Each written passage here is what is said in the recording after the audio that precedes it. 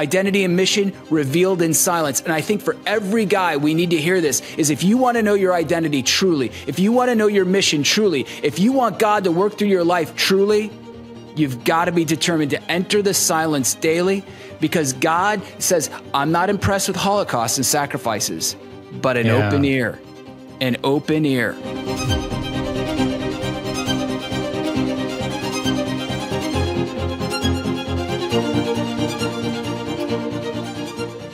Hey everyone, welcome to another episode of The Catholic Gentleman. We are so blessed that you have decided to join us on this, our 150th episode. That's right, you heard me. This is 150. This is the 150th episode. We have been so blessed to bring this to you for 3 years now, consistently weekly for 3 years. Actually, this month, I think March 14th was the official launch date 3 years ago. So what a blessing it has been. And thank you for joining us. Thank you for your prayers and for expanding the reach.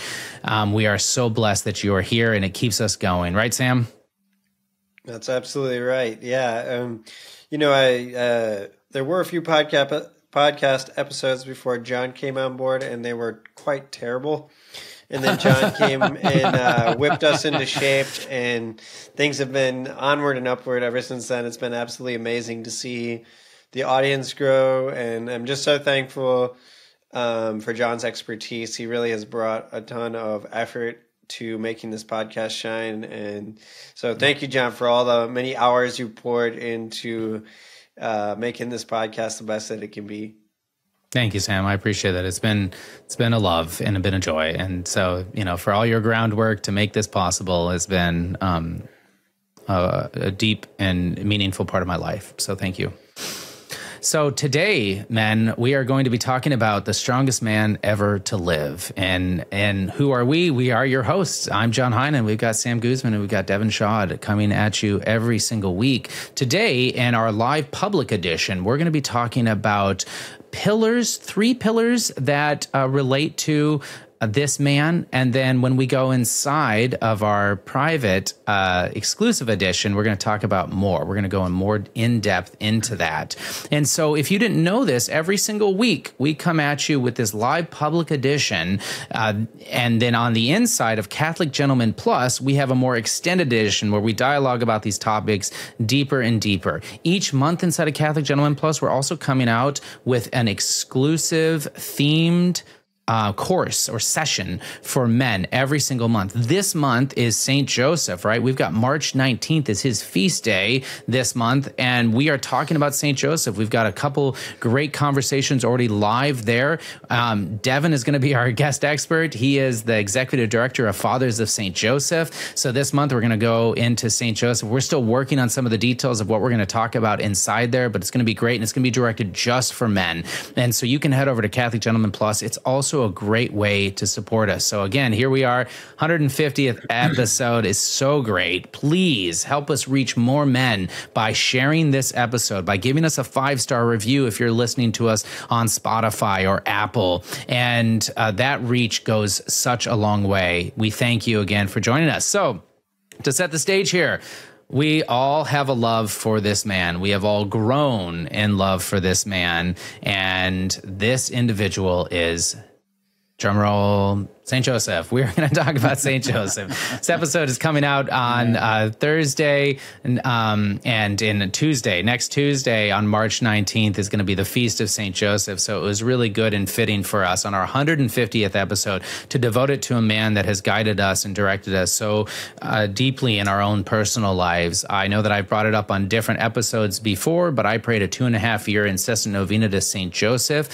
which brought me to my career path that set dreams in my life that I never knew I had because they were more of God, and honestly helped me get over a lot of my pride, preconceived notions, hurdles, and even sufferings and issues that I had. St. Joseph was my guide and my model and my individual that I spoke to on a daily, every single day basis for 2.5 years, and I still speak to him. And so I'm so grateful for him in my life. Sam, what's your devotion to St. Joseph? How has your devotion grown from being a non-Catholic to now being this on-fire Catholic that you are? Yeah, well, I think St. Joseph is such an amazing figure for so many reasons, for so many different reasons. And I think for me initially, the biggest hurdle coming into the church was this idea of like devotion to saints in general. And that this wasn't idolatry, that this wasn't something sinful or like that got in the way of our relationship with Christ, but was actually something that facilitated that and drew us closer to Christ. Because the saints are never in it for themselves. They're always seeking to bring greater glory to God. And for me, initially, I'll just be honest, my initial devotion was to the Blessed Mother. Like I felt this immediate attraction to her motherly presence, since that was something completely absent from my Protestant experience, was like any kind of devotion to mother figure, if you will. It was, and so I was immediately, my heart was attracted to the Virgin Mary. But as I've grown in my faith, and I think it's become more and more clear that our Lord and Our Lady both want to honor Saint Joseph. Christ, because that was his earthly father, and that is no small role. Like let's just acknowledge that just as the dignity of the Virgin Mary is due to her mother, her mothership of our Lord, or her maternity of our Lord, so is the dignity of Saint Joseph due to his fatherhood, his fatherhood to Jesus. I'm getting my words all tangled up, but this idea that Saint Joseph had this unique and profound dignity of being the earthly father of our Lord Jesus Christ, and we can't underestimate how important that is. And no, he was not the biological father of Jesus, but his fatherhood was just as real.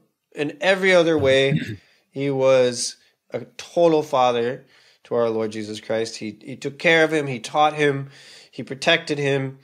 He nurtured him, showed him love, helped him grow in that wisdom and knowledge that Scripture talks about, that Jesus grew in his humanity, of course. Obviously, in his divinity, he didn't need to learn anything, but in his humanity, I think he humbled himself and laid aside that divine dignity in order to embrace fully our humanity, because as our faith teaches, Christ was fully human and fully divine.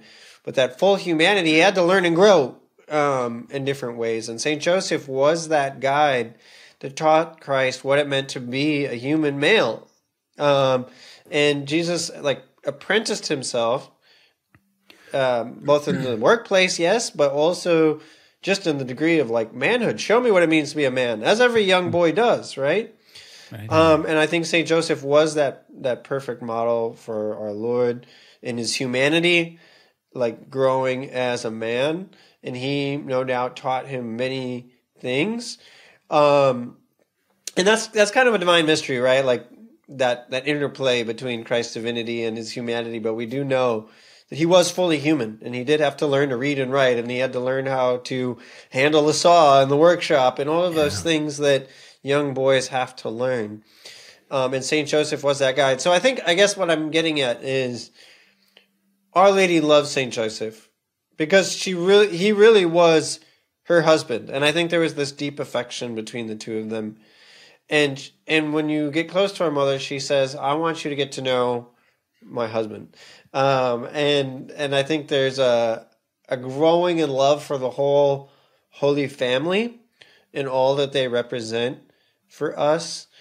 And so, I've just really grown in my love and devotion to St. Joseph as a father myself, and he's a model of perfect fatherhood, but also in many other dimensions, which we'll get into later in the episode. But seeing him as not only just an abstract image of fatherhood, but actually as someone who can be an advocate, who can be a friend, who's someone you can actually relate to, and not just as kind of a distant, image of fatherhood on the horizon that we can imitate in some way, but actually as someone who can be intimately involved in our life and who can intercede for us and who can help us grow spiritually as men. So A little bit long-winded, but that's a bit of it. I like it. I liked how you talked about Our Lady guiding you to St. Joseph, because mine actually ran in kind of a parallel. That I was consecrated to Our Lady. I was discerning that, reading, Treatise of True Devotion to Mary, reading Maximilian Kolbe, trying to better understand my relationship with her, going through the consecration. And then I got this direction from a spiritual director to pray this incessant novena to St. Joseph. And so Our Lady was guiding me for certain, but it was a little bit more indirect in my own thought process or in my own knowledge of it. And so it was just kind of like, for me, building up devotions. And then this became a new devotion, that I was gravitating towards. And it wasn't until later that I started working on the dimensions of their relationship and the dimensions of how they've been working in my life. So I appreciate that. So Devin, who has founded a apostolate called the Fathers of St. Joseph and has written book after book after book. I've got one right here, Joseph's Way, on St. Joseph. Where did your devotion to Joseph start, Devin? I think that's a great story for us to hear. Sure. It was after several calamities. My third daughter was born at 28 weeks premature. She ended up on life support. I lost my job. I came down with cancer, and my life was basically spinning out of control. And then on top of it, I had close to $1 million worth of hospital bills and about $200 in the bank. And I was really at my low point. and a friend of mine, there was a couple things. My wife said when she saw her daughter Anna Marie on life support, she said, "I need you to come home and be a husband and father." And at that time, I was working overtime around the clock. We've talked about this before. I was trying to start my own business. I was doing everything and anything but really being a husband and father because, frankly, I didn't know what that meant. The world's version of being a husband and father is, man, you work your rump off to make a lot of money and you try to get wealthy and let the kids fend for themselves. You've got enough money for mom to buy clothes and food and you just kind of do your own thing and the kids will take care of themselves. But you quickly realize that that's not the case, especially in our culture. You see the ramifications of that thought process. But long story short, I tried. It was difficult to be a husband and father. I was languishing. I really tried. And then a friend took me to Medjugorje, which I know is very contentious. But there, our tour guide or our pilgrim leader, it was a female. I was talking to her about this burning desire to do something for the Lord, or at least to do something with my life. And she said, "Are you married?" And I said, "Yes, I'm married." And she said, "Do you have children?" "Yes, I have 3. And she said, "Then go home and be St. Joseph." And that didn't really resonate with me the right way. I just started thinking, Joseph, okay, St. Joseph, like I too did not have any kind of relationship, let alone admiration for the man, And so all I knew of him was stained glass windows where he's lurking in the darkness, kind of bent over a cane, he's bald, he loves lilies. And so I'm just, okay, great, Okay. He loves lilies. And but I went home and I carved out space in my attic. And I made that my little chapel. And then I would begin praying about this and asking Our Lady to introduce me to St. Joseph. And then it was amazing because it was like I was on download. And that book that you just held up was the fruit of those prayer times of download after download. And what I did, that book was a letter to myself to try to capture the vision of fatherhood through St. Joseph. And what occurred to me, which was most powerful with St. Joseph, was though there are men who are saints, and though there are fathers who are saints, the church rarely ever canonized a saint because he was a man, a husband, and a father. It was agreed. Because he's a priest, a bishop, or a missionary, or a pope, but not because he was a father. And then when I started to see St. Joseph through this lens, I realized that the 2 greatest saints in the church that the church commends to us to have friendship with were not monastic woman or a celibate. Well, they were celibate, but not a monastic man. Yeah. But it was a husband and father, a mother and a wife. And that just opened me up to a whole new realm of possibilities that, wait a minute, I could too be a saint. I could too follow this man's footsteps. And that led me on a journey to say, okay, what are his footsteps? What is the schematic of his life? What are the pillars on which he stood? And I found this great little devotion at the very beginning of this journey where it was Joseph's fidelity. You were to meditate on these four things: Joseph's fidelity to grace, Joseph's fidelity to the interior life, Joseph's fidelity to the Blessed Virgin Mary, and his fidelity to Christ. And it was by meditating on those things daily, 3 times a day, actually, boom, the world of St. Joseph was open to me in a way that I'm eternally grateful for. And then literally, I became the donkey, the ass that he holds by that tether, and I follow him, and he allows me to carry Mary and Jesus, and their mysteries to the world. And that's precisely what's happened. So Joseph is an expert at leading asses, and I'm among one of them. So I'm very thankful.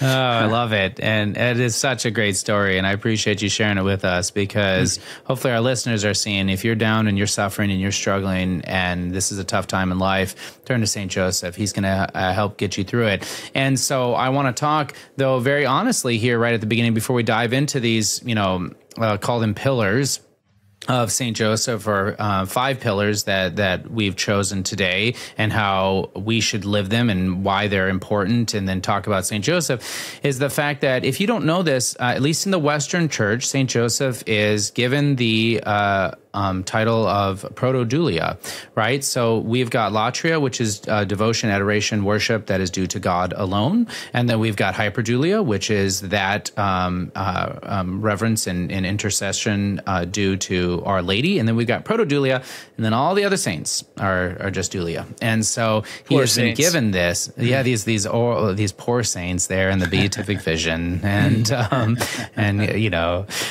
nothing but joy, and so he has that title. He has that, honorary tier, or that honorary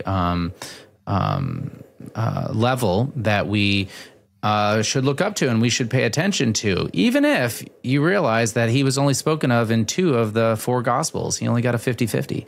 And that, and he was only spoken of because he wasn't speaking in those Gospels, right? And I think that can be very difficult for us men when we really dive into St. Joseph, is how do we know so much about St. Joseph? Well, I want to start by just reading quickly from Scripture. And Jesus went down with them, that's Joseph and Mary, and was subject to them. And his mother kept all these words in her heart. And Jesus advanced in wisdom, age, and grace with God and men. So I want us to pause here, and I want to talk briefly about the fact that for 18 years of Christ's life, 30 years total, but we know right after him being lost in the temple, and that great anxiety and worry that Joseph and Our Lady experienced before finding him 3 days later, that the only thing we know in Scripture for those 18 years is that Jesus glorified God more in being subject to Joseph and Mary. If we can't think about that and say, wait, so for 3 years he evangelized and he theologized, and we have all the great miracles and writings and casting out of demons of Christ in only 3 years of his life, but for 18 years of his life, 6 times more than his public ministry, he was subject to Joseph and Mary. And that doesn't give you a pause and say, what was he doing for those 18 years? What would subjection to St. Joseph look like? And Sam, you were already bringing it up a little bit and alluding to it. And so before we dive into these 5 pillars, Devin, Sam, any thoughts real quick on that Scripture verse there? I would love to comment on that. So I think it was either Origen or Tertullian said that when Jesus went down with them to Nazareth, he said that going down expresses the humility of the Son of God subjecting himself to the authority of Mary and Joseph. And when we look at Joseph and we see the example of his authority, it is a mirror of Jesus's humility. So right there, and I loved also the idea, here it is, that Joseph had this grain of wheat and he brought Jesus into his storeroom in Nazareth. See, Joseph is like the Old Testament Joseph. Okay. Yeah. Joseph, the 7 years of plenty, he's bringing the grain into the bins. And then the 7 years of famine, all the Middle Eastern world comes to Joseph. Go to Joseph. What he says, you do. Well, Jesus, he goes into the grain bin in Nazareth of Joseph's house. And Joseph takes this grain of wheat and builds it up so that it can become the bread of life that feeds the nations. And so it's just very beautiful when you look at that deep subjection and that interplay between Jesus and Joseph and this self-giving, this self-sacrificial love. And Joseph taught Jesus what Jesus lived, and Jesus lived what Joseph taught. Mm-hmm. And that subjection to one another out of reverence for Christ, so huge. Yeah. Thanks be to God. Sam. Yeah, and again, I guess everything Devin is saying is so important, this humility. And also, I think there's huge humility, like great humility on St. Joseph's part, in the sense that he accepted a role that probably made him very uncomfortable. Yes. Knowing that this was the Son of God, this was the Messiah, this was the promised one, that generations and generations had waited for and longed for. And here he is entrusted with the fatherhood of this Messiah, of this Son of God, and probably made him feel incredibly inadequate to the task at times, perhaps. I mean, I guess I'm projecting a little bit my own mindset onto that, but in his humanity, St. Joseph was probably sometimes intimidated by this task, and yet he didn't shrink back from it. And I think this shows a great degree of humility on his part in taking on this role. He's married to the perfect woman, and he has the perfect son. And he's but yet he still embraces this role of father of this beautiful, holy family, and doesn't run away from it, doesn't shrink back from it, doesn't neglect his duties out of fear or, some neurotic anxiety that I'm not up to the task, so I might as well not even try, or a lot of things that the head games we play with ourselves in order to shirk our responsibilities sometimes. He leaned into it, and he said, maybe I am inadequate to this incredibly huge task, but I'm not running away. I'm not going anywhere. I'm going to show up every day. And I'm going to be that wise steward, that one that prepares the way of salvation, so to speak. I'm going to steward these gifts that I've been entrusted with. Kind of takes me to the parable of the talents, honestly. It was Joseph was given the most talents of anybody ever, in the sense of this huge responsibility, And he didn't squander it. He didn't shrink back out of fear. He showed up every day. And he was that beautiful example of manhood and righteousness and all of these things.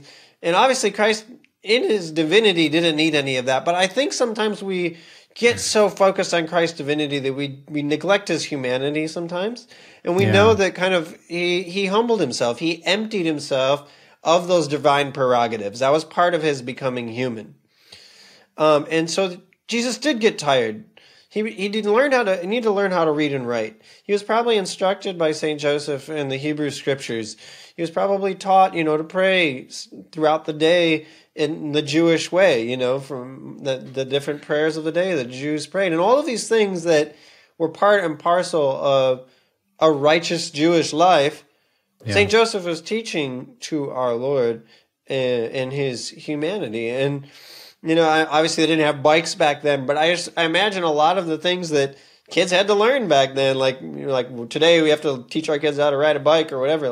St. Joseph was teaching our Lord these things. And it was this beautiful interplay between the greatness of the Son of God, but also this great man that really poured. I think he just gave Jesus everything. Everything that he had learned, all of his wisdom that he had gained over the years. I can just imagine him passing that on to Christ. And when came time for him to die and to go to be with God, and again, this is a bit of my imagination, I admit, but I think he died with great peace, knowing that he had done his duty well, that he had given Christ every ounce of his life and energy and wisdom and it's just, I think that's what, as men, that's what we can hope for. Then we can, on our deathbed, we can know that we gave our families and those who were part of our life, the tapestry of our life, that we gave our all. We gave it all. And I think, to me, like, at least personally, like, that's how, one way I want to be like Saint Joseph, knowing that I laid it all on the line, poured my heart out, my whole being into those that God has entrusted to me. And that God says to me, well done, good and faithful servant, like he did to Saint Joseph, for that reason. Yeah. Yeah. Thank you, Sam. Yeah. They crafted the cross of self-sacrificial love in that workshop in Nazareth. They crafted the cross of self-sacrificial love. So in Jesus's humanity, he received the pedagogy of the cross in that workshop through conversation, sweat, maybe even tears at times, working, serving. There was that interplay of self-giving love. They crafted the cross. Joseph prepared him, humanly speaking, to be able to embrace that cross. Yeah, amen. So how did St. Joseph's life help him become the strongest man ever to live, this inner strength that we're talking about here? It was actually pretty hard early on when I was introducing this episode to not say his name. So, right.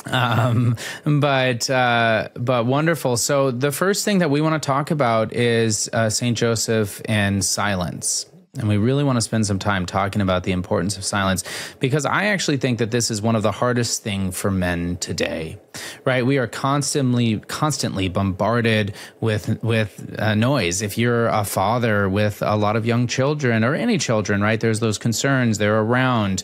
If you're living in the world, if you're working on a computer, if you're, driving to and from work with the radio and now podcast and, everything at your disposal nonstop, right? The amount of temptations to drown out the noise,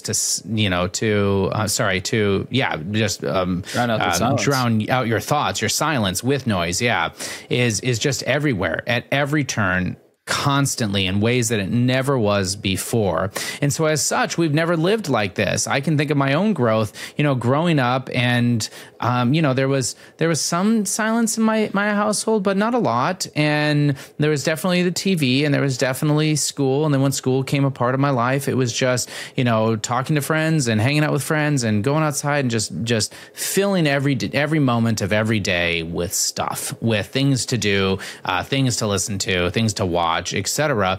And so the idea of setting back and turning to this great treasure, as St. John of the Cross states, God's first language is silence, right? That's right. I didn't know that. I couldn't hear him and understand the importance of this pillar of this, defining character trait that St. Joseph obviously so recognizes. But before we talk about that, I want to just add that, men, until you dive in and embrace the silence, you're not going to be able to hear God's voice. You're not going to be able to understand his will for your lives. You're not going to be able to build that relationship of love. And this is something that I think here at the Catholic Gentleman we're so big on, is this idea that, this understanding that God is love.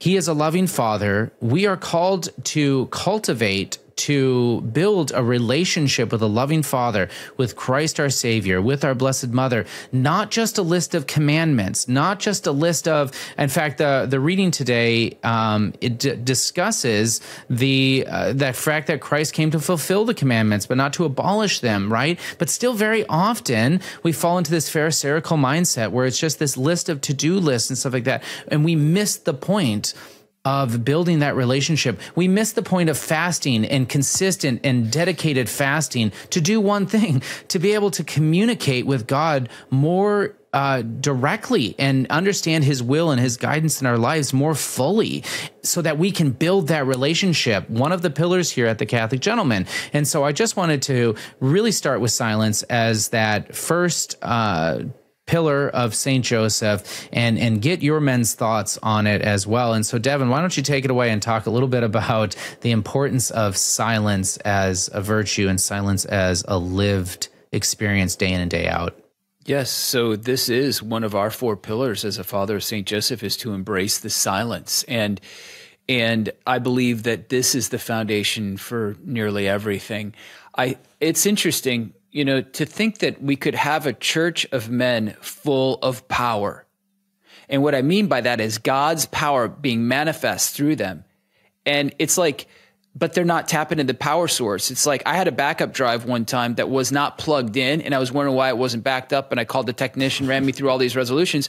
Well, it was because the power cord wasn't plugged in, and that's the way we are. If we're not plugged into the power source by the power cord of prayer, we're pretty much useless, no matter how perfect and talented and beautiful we are or whatever.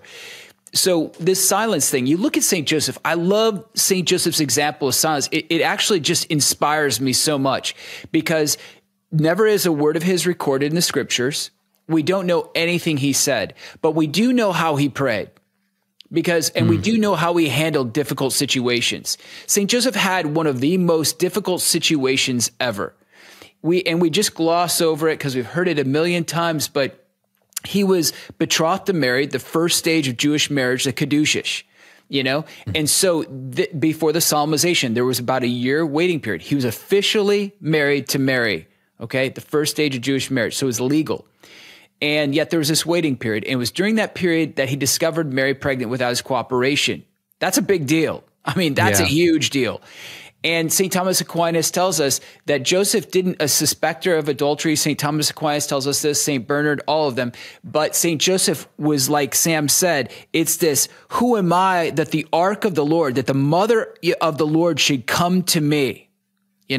So it's like Uzzah, wasn't it Uzzah who touched the ark and God smote him on the spot? Yes. And David says, who am I that the ark of the Lord should come to me? The ark of the Lord contained the manna from heaven, Aaron's rod, all of that. And here it is. You've got the ark of the Lord, Mary, who contains Jesus, the priesthood, the manna from heaven. And he's like, I'm not worthy. But what happens? I love this. This is where we learn about Joseph's interior life. Joseph, it says that he pondered on these things.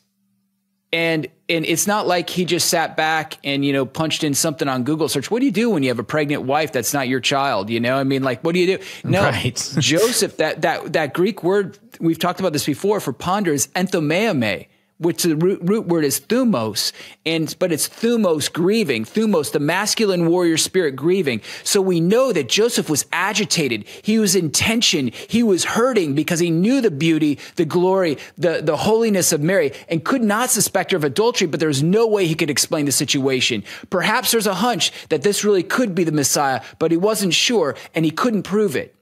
He couldn't prove her innocence, nor would he allow anybody to condemn her. And so what does he do? I love this. He doesn't put it out on Facebook. He doesn't tweet it. What he does is he goes to God in silence. And that's the first step. He goes to God in silence and he waits. And he waits.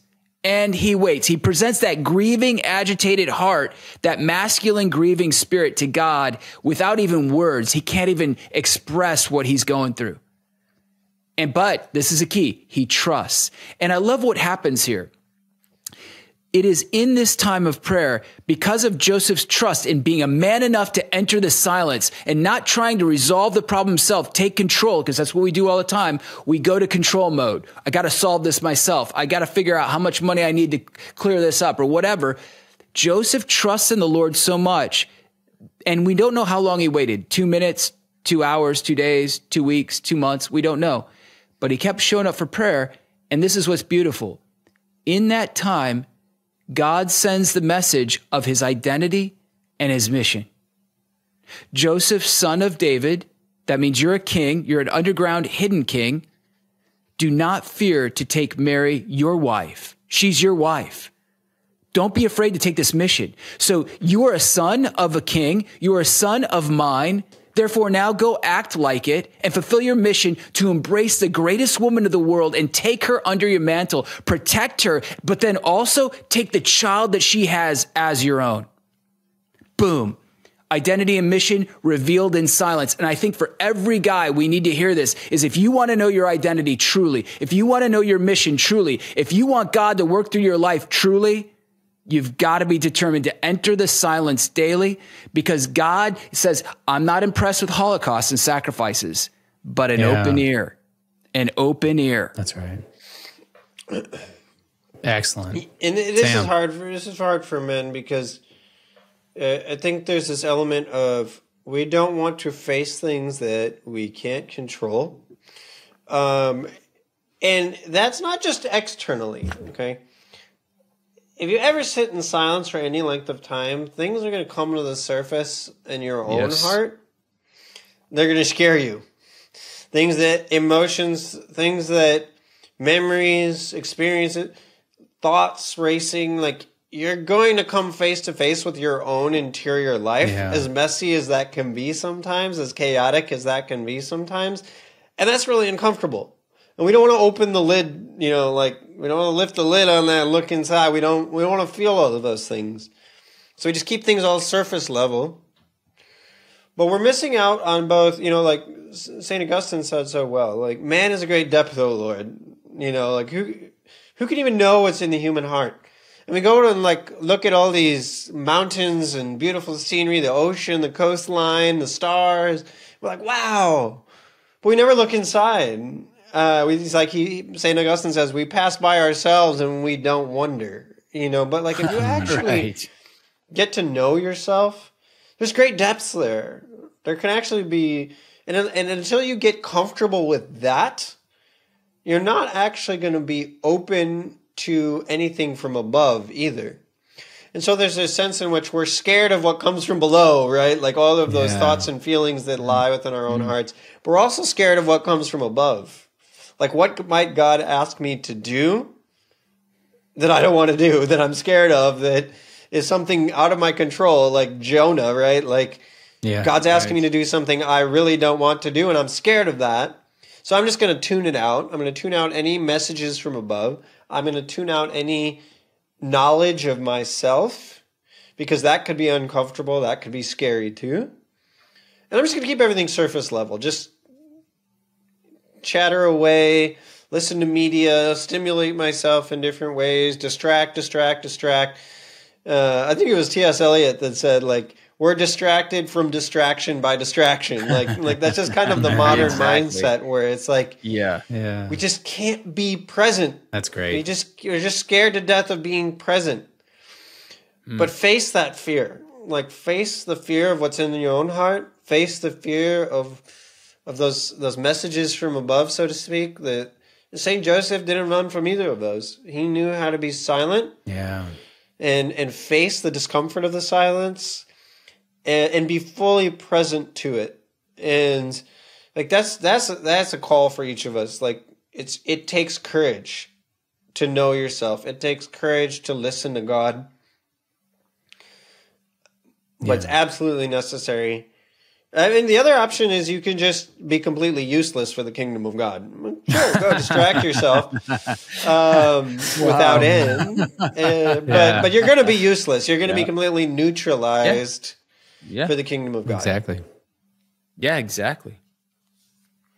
And I like how you started to pivot it briefly to St. Joseph and how he embodied this. And I think both you started to do that, and Devin, you talked about having an open ear. And I think that this is the point of silence, right? Is to listen. Right. And so if we're just sitting in silence, and like Sam said, and this is very, very tempting, and we've all fallen into this, right? And I'll go back to the hermit that I interviewed in Catholic Gentleman Plus, who said, pray as you can, not as you can't. Right. So, but pray, right? That's important. And what did he say? And he said, pray as you can, not as you can't.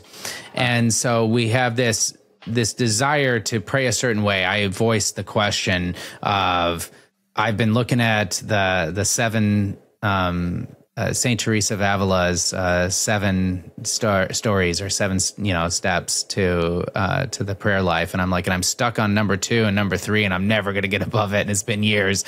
And he said that we often project this idea of how we should pray, but just going back to what Sam was saying here is that a lot of stuff is going to be dug up, right? A lot of uncomfortable things, and so we can often just get into a intercessory or prayers of petition only in the morning. And I get that. That's this idea where you've got your litany, you're going through it, and you're just, actively praying off everything. And that's good. But we need to, like St. Joseph, listen, wait, as Devin was saying. St. Joseph had our angel of the Lord came to him 4 times in dreams, but it was because Our Lady was pregnant, and then it was because he needed to go to Egypt to protect his son and his wife. It was because he needed to return, but then where he needed to return there in Nazareth were all things that he had to ponder. And if you can't quite imagine the depth of this, this is something that it wasn't easy for him either.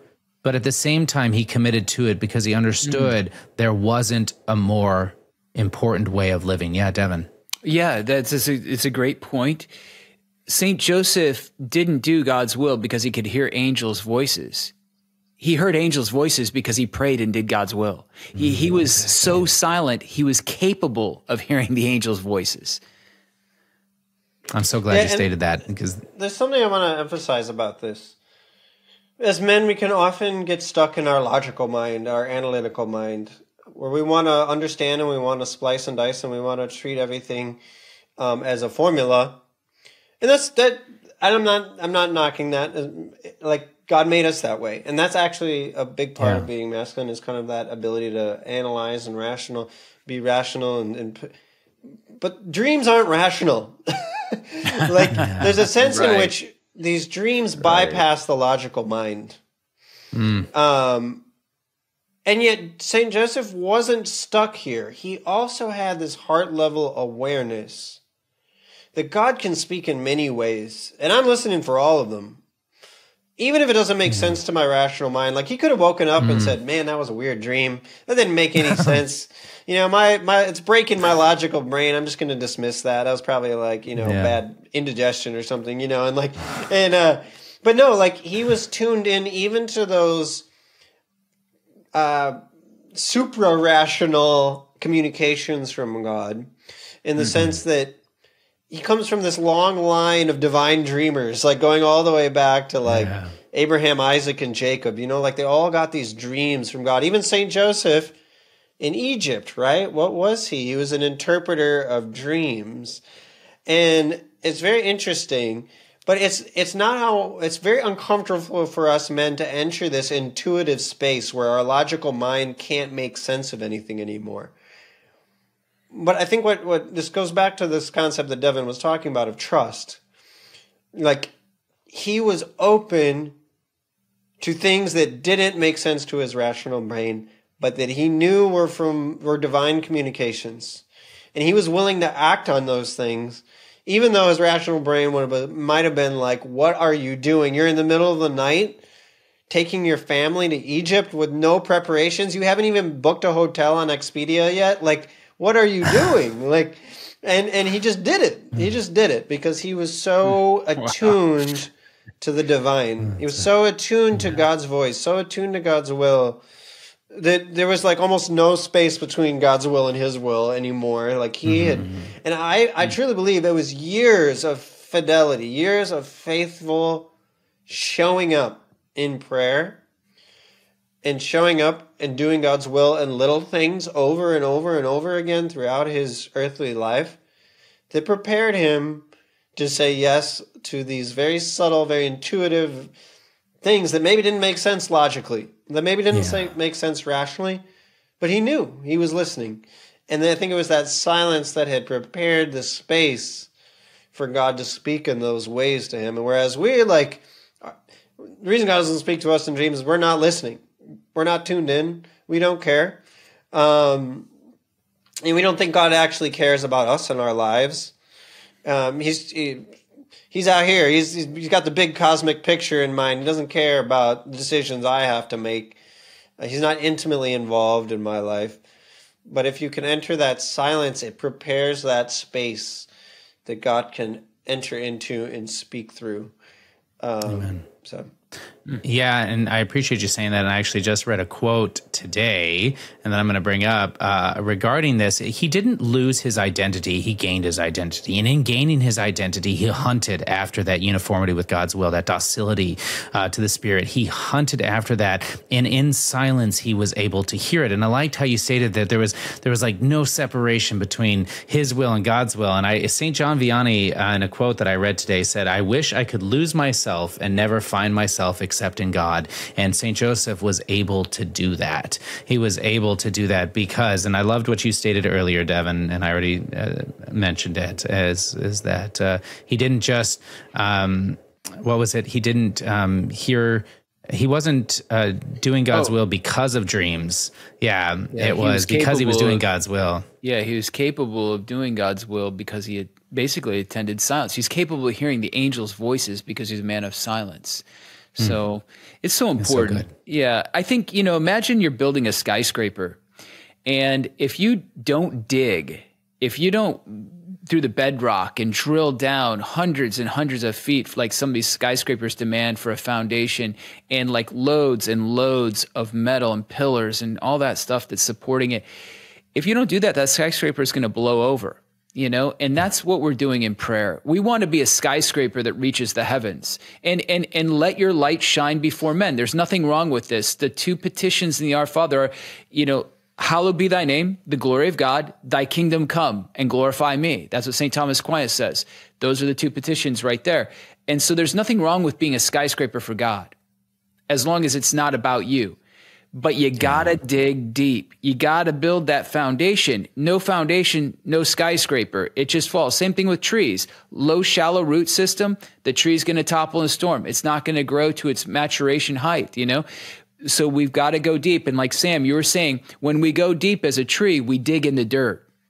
We get dirty. Yeah. We get dirty with our memories, with our sins, with ourself. And it's so beautiful in there is because that we can allow that to rise to the surface, and then we can have conversation with God about that. And then God can shed his light into it and say, hey, this is because of woundedness. Yes, this was a bad decision, but however, now I'm going to make good out of it. Trust me, But I think there's something else. With St. Joseph, what is so beautiful is why is he the master of the interior life, as he's called? I think Joseph's the master of the interior life because he studied something that so few people really study, and that's Jesus. And it's Jesus with Mary, living pictures, motion pictures of the rosary, if you will. He studied them day and night. He learned from them in silence, and he spilled this around in his mind and his heart, and he embodied all of this. And so St. Joseph is a treasury of grace for us. If we just go to him, he's going to reveal so much about our Lord if we just go to Joseph and do what he tells us to do. So I think Joseph holds the key for the interior life. Meditate on Jesus. Meditate on Mary. In that, you will discover so much just by doing that. And then you get involved. You see yourself in the mirror of those meditations and, okay, I'm not adding up here. Lord, help me here, or help me to be this like them, or help me to be that, or cultivating the relationship with them. St. Joseph, please help me. Mary, please help me, Yeah, absolutely. I just think that the man who is devoted to silence is the man who comes forth an understanding of the will of the Father, the trusting in the will of the Father to direct his life. So a man who is devoted to silence is seeing St. Joseph as a model for this and trying to live up to that model and to that example, because in doing so, that trust and that fullness of life will be granted onto him. And yes. I love that. Oh, go ahead. Yeah. No, please. Well, I was just going to say on that point, yes. How do we know if someone has a great interior life? Their interior life gives their exterior life form. How do we know that St. Joseph had a masterful interior life? It was because he was a living reflection of God the Father to Jesus. He was a living reflection, really, beforehand of Christ to Mary in their marriage. This is how we know Joseph had such a substantial interior life, because his interior life gave his exterior life form. That's what I'm getting from what you're saying. Exactly. And I just think, and then I love this conversation. And I don't mean to move us to the next one, but I do think it's from this interior life that blossoms obedience. And I think that this is the next thing that we really wanted to talk about today, was this, the obedience and how it was reflected in St. Joseph. Because when we see obedience, it's very often that it's something negative. You know, it's something that is forced upon us, that we have to do it, maybe reluctantly. Instead of something that, like St. Joseph shows us, is kind of filled with joy and purpose. And it's this interior life that had grown, again, in that silence. He had listened so well that he knew in his love of a trusting father that he had to do these things. And so we see in St. Joseph his obedience, and as it comes to things we've already talked about, but taking our Blessed Mother in, going to Egypt, flying to a country that, like he said, he hadn't booked Expedia. He didn't check his bank account to make sure he could afford it. He was dependent on gold that was brought from the Magi. And, right on. And so he just had this trust, but he had this obedience that was unwavering. And I think I want to talk about that virtue of obedience, because when this was taught to me years ago, that there will be no disobedience in heaven, and therefore we must practice obedience here in this world. Again, it hit me, it struck me, and it's like, yeah, that's such a good point, right? But how can we practice obedience here? By doing the will of God, by understanding his direction and his guidance in our lives, and from going forth. So anyway, Sam, when we talk about obedience, I'd love to hear your thoughts there on its just essence in the life of man. Yeah, the word obedience, it comes from the Latin root for like audere, or like audere, like to listen. So obviously that is very, very closely related to the first. We have to be listening before we can obey. But second, there's this sense in which people think obedience is slavery. Well, someone's telling me what to do, and I hate to be told what to do, but I guess I'm going to screw up my courage and do it anyway, because I guess we're just called to obedience as Catholics. I think what we're talking about, though, is, again, like, if you think of God's will and your will, for a lot of us, there's this big chasm where it's like, what I want to do is contrary to what God wants. But I think if you look at the life of St. Joseph, obedience was not something that came from the outside and was imposed on him. He wanted God's will. So there was no sense in which God's will was contrary to what he wanted, and he had to find some way to press through that. I think there was this union of his will and God's will that was so intimate that everything God wanted St. Joseph to say, yeah, that's what I want too. Now, for a lot of us, though, the way we experience obedience, because we're not as holy as St. Joseph quite yet, is we kind of experience as God's will is here and our will is here. There's a cross there. There's resistance to God's will in our lives. And so sometimes we do know what we need to do. We resist doing it, and yet we do it anyway. And there's still virtue and great merit in that. I want to emphasize that, while it might be a lesser form of obedience in the sense that the ultimate form might be wanting exactly what God wants at every moment, so that you can say, I want what I want and what God wants. There's no distance between those. But for a lot of us, there is distance, and we have to press on anyway. We have to maybe answer that call of obedience that we're hearing because we're listening, and we're docile to God's will, and we make a sacrifice of our own will. We empty ourselves of our own will. We lay down our own will in order to answer that call that's coming from above, so to speak. And that can be a challenge. That can be a sacrifice. Sure. But it's actually the essence of holiness. St. Maximilian Kolbe says, the essence of holiness is my will plus God's will equals holiness. That's it. It's that simple. But simple doesn't always mean easy. There still has to be, there's going to be many moments in your life when you're maybe called to surrender your will in order to obey God's will. And sometimes that's as simple as like going to mass when, the big game is airing or something like that, where it's like, oh man, I really would like this. But the church and God through the church is asking me to do this.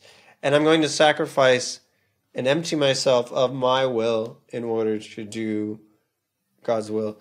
So that much more can be said about obedience, but I think the foundation is listening and then doing.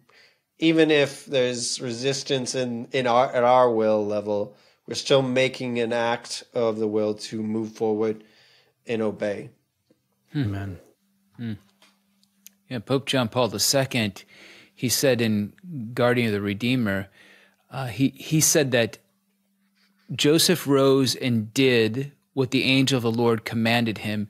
And then John Paul II says, this doing is the beginning of Joseph's way.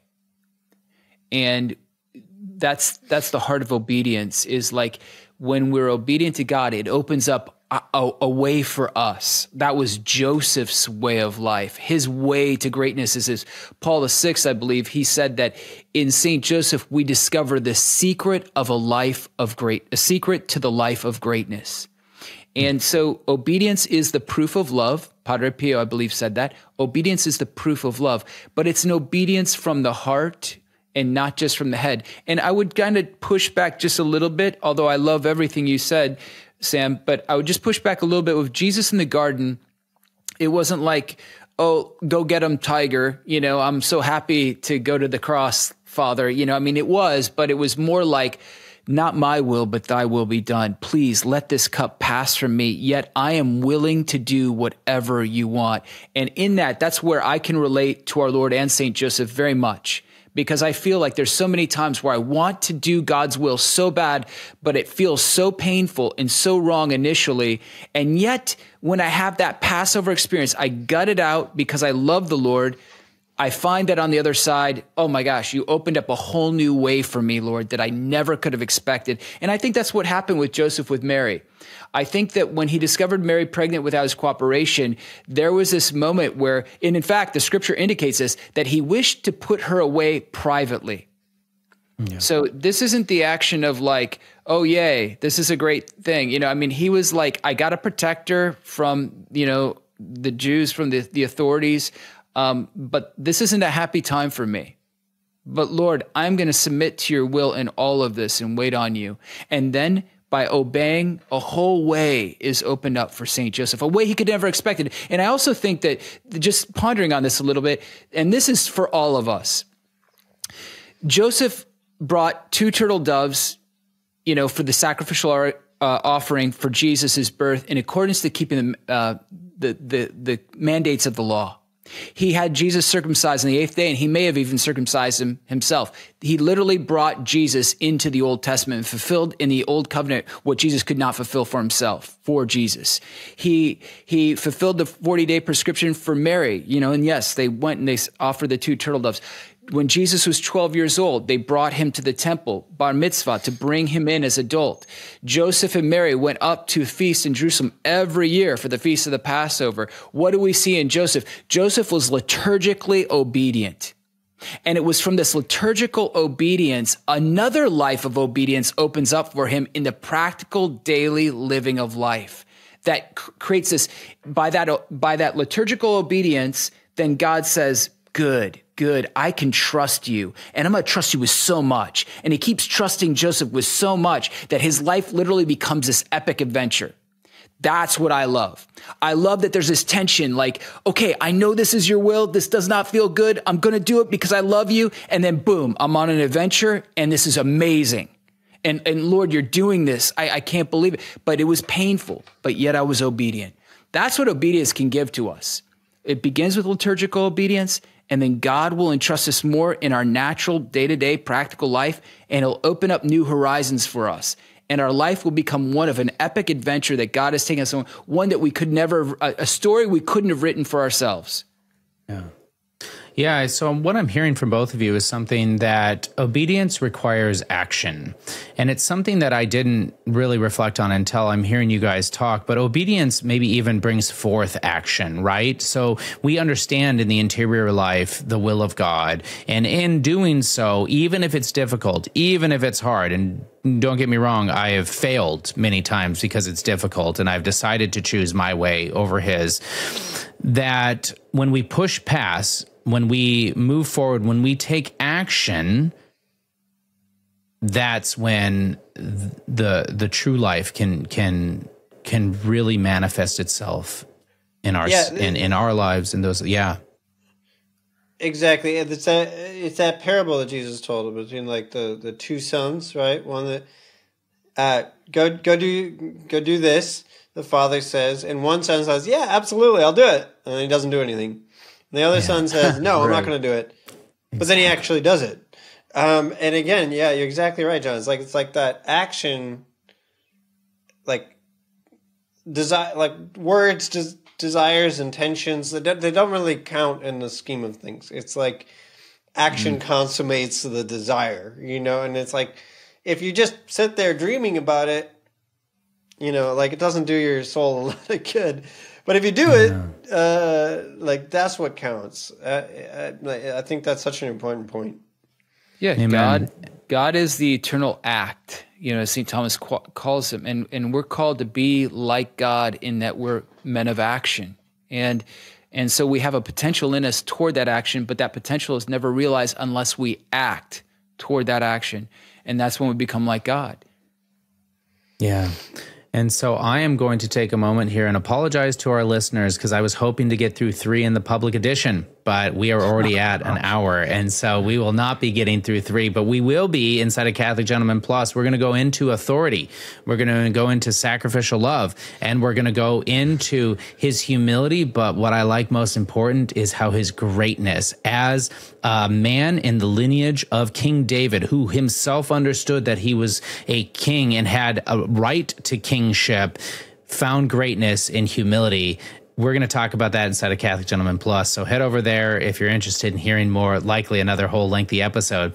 I also want to come back in an episode in the future to talk about how do we understand and hear God's voice, and how do we hear the will of God, because I know that's a question that frequently comes up, and we're always looking for these black and white answers to things. So hopefully we'll be able to dialogue about that in a future episode. So before we jump over and say goodbye, I want to put on the new man, right? Every single week, we put on the new man, where we give a challenge to our listeners to take action so that they can actually be the man that they're trying to be and that they're striving to be. And we give you little tidbits and ways to help. So this week, I'm putting on the new man. We want you to consecrate yourself to St. Joseph using a prayer of consecration that you can find in the show notes. So if you click on that prayer, it's going to take you over to a prayer of consecration to St. Joseph. March 19th is Tuesday. So if you're hearing this before March 19th, put an alarm notice on your phone, write it down on your calendar. You are going to pray this consecration prayer on the feast of St. Joseph. If you're hearing this after March 19th, I'm sorry, it's too late. No, I'm joking. You should grab that prayer and pray it, right? It's one of those things that there's never a wrong time to consecrate yourself to St. Joseph or Our Lady. There are just some times that are more fitting in the church calendar and in the year, and maybe more filled with a certain degree of zeal. And I encourage you to do that whenever. So thank you so much, men, for this conversation. It is always edifying, and I'm just grateful to hear all the wisdom that you guys are able to share with me and our listeners. So as we end each of our episodes, be a man, be a saint.